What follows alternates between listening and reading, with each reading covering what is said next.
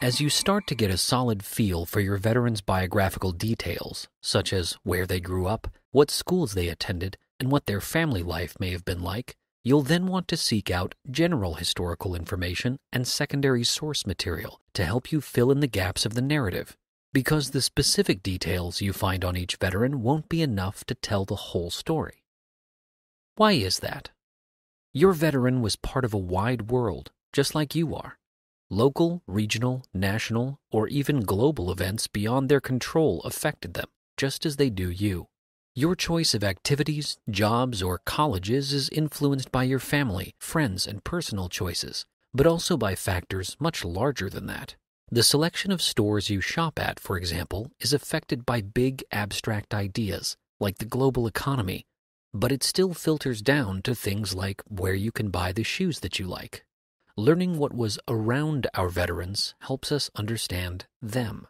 Let's take a look at some ways to build out the story through secondary sources. These are books, articles, or sites that compile and summarize knowledge from first-hand pieces of data, or primary sources.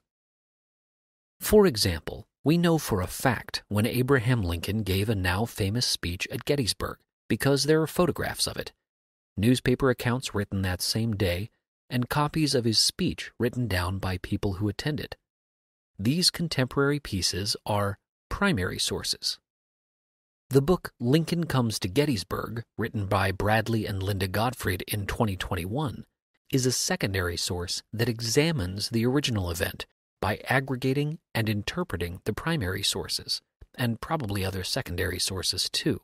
Secondary sources are helpful because the research in these books and articles gathers multiple pieces of evidence together. This is why every historian doesn't go back to original documents for every detail of everything they ever write.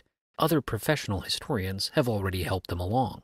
Much of what you know directly about your own veteran will come from primary sources, because no historian has written a book about your veteran yet. But the context that helps you set the stage for those primary sources will probably come from other historians. This can get confusing, so let's take a look at an example from the project by investigating the life of veteran Merhege Saab.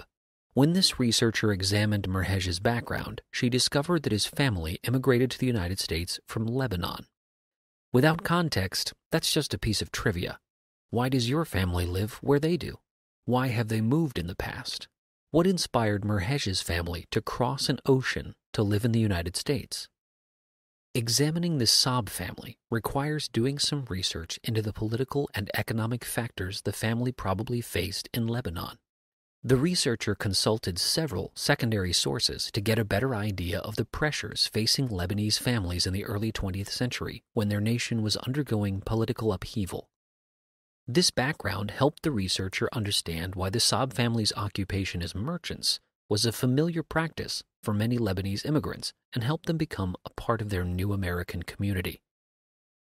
Robert Anthony Tony Washington is another veteran whose biography represents an important opportunity to bring general research knowledge in to provide critical background to a time period.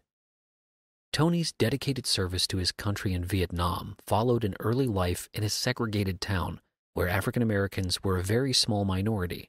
By doing some general research on Tony's town of Piedmont in Mineral County, the researchers found that prominent historian Henry Louis Gates Jr. also grew up there and wrote a memoir about the Black experience in Mineral County.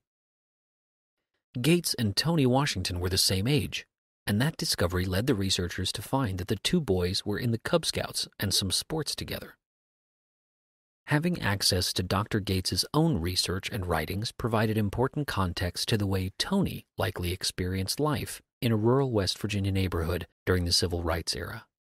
For one final example, Janet Sue Ward was a Navy nurse during the Vietnam War. Female veterans, especially nurses, can sometimes be more difficult to fill in the details because fewer books are written about them.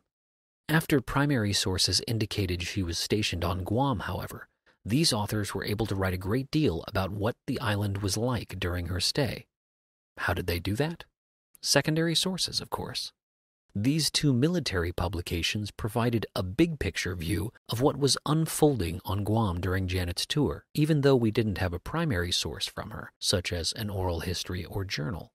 Every veteran's story will be different, but without the help of secondary sources to contextualize the individual data you find, you'll never know which parts of your veteran's story are unique or broadly representative. The only way you can make the story truly theirs is to look at the big picture and find your veteran in it.